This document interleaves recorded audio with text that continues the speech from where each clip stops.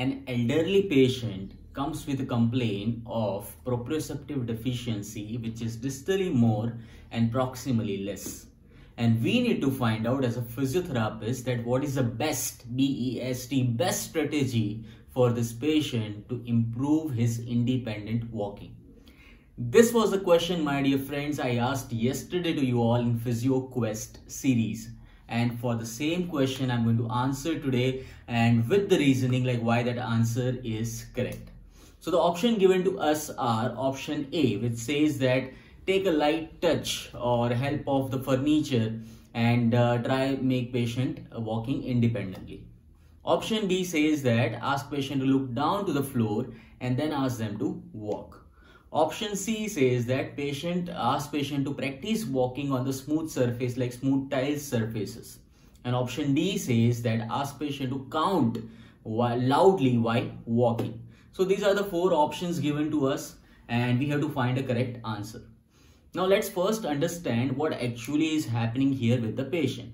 So here in the question, information given to us is that proprioceptors are affected in the patient distally more in compared to proximal. That means joint positioning sense is altered. Now we know that for proper gait, you require three things. One is proprioceptors, second one is visual impact, and the third one is vestibulo-auditory response, right? So all these three, if these are intact, we can have a proper gait and it would be balanced as well. But here we know that proprioceptors are affected. That means patient is having lack of joint sense. In this situation, last two options, the first C option, which is like using smooth tile floors, are going to be a big failure because we cannot rely, because already joint sense position is less. We cannot ask patient to walk on the smooth surfaces. Definitely there will be a fall. Option D over here, counting out loud, is not going to help you at all in this situation or any other situation because it has nothing much to do with your gait walking.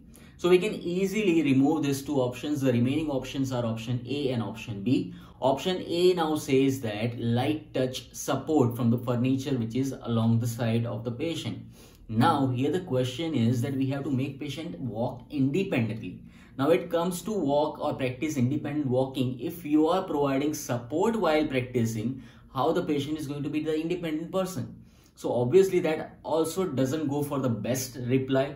But here the best reply goes is option B. Why option B? Because here we have seen that we are asking patient to take advantage of the visual feedback what patient is having intact. So patient can just look at the surface and they can provide signals to the brain that yes, this is the way the surface is, and according to that you can sense the joint position or you can put the joint position and you can maintain the balance. And this is the best strategy to teach such patient for independent walking.